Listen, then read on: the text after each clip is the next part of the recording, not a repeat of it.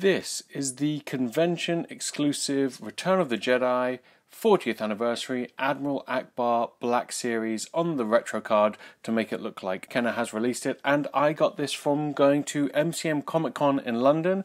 I got given the QR code to scan on Hasbro Pulse and I ordered it, but anyone can seem to order it now. It is a convention exclusive but not, so was this a good purchase, or do I now know it's a trap? Nevertheless, I do like the holographic sort of holo-foil backing card to it, and it is limited to just one Admiral Ackbar per customer, and also this Admiral Ackbar is very much the retro Kenner release. If you look at the paint apps, clean paint application on Ackbar's skin. It doesn't have the same shading or effects that were on the mainline Return of the Jedi releases. Is it worth £30 now that anyone can buy it? I'm not sure. Time will tell.